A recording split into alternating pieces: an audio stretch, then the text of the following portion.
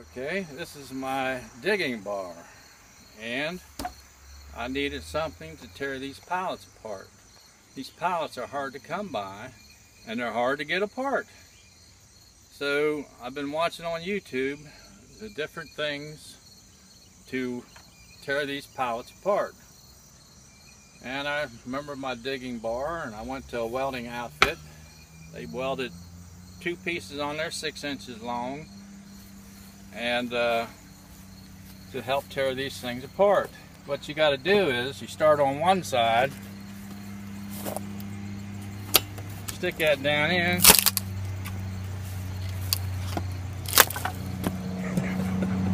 that's all right, keep going.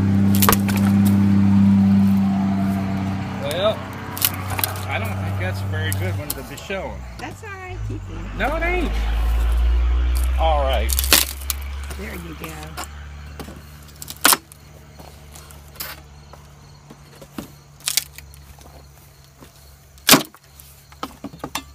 We gotta have stuff to perfection whenever we put it on YouTube. That's right.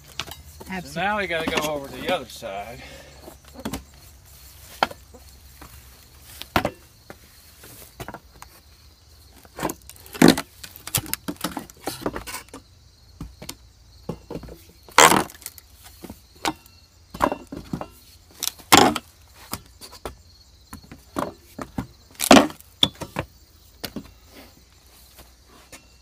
I might add, this is for the rocket stove. Right. Free fuel. Free fuel. But people. Don't want a slave like this. Right. I have to finish his sentences because sometimes he gets in this very slow mode. In this elderly slow mode.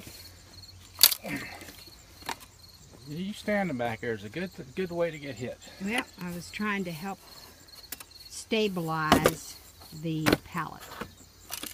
So I'll get off the pallet. Let you figure it out. That's the best way to do it. All right.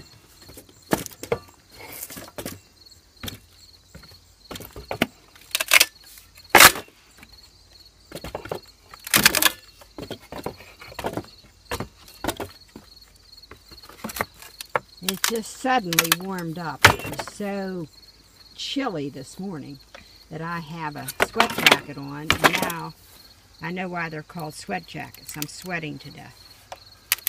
Okay, that's enough. I got an idea. Okay, you guys got an idea? If that's so.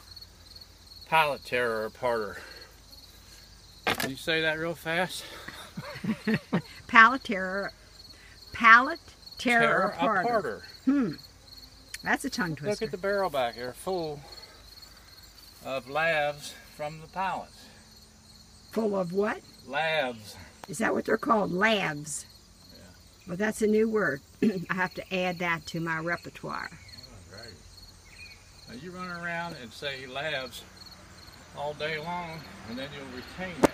There you go.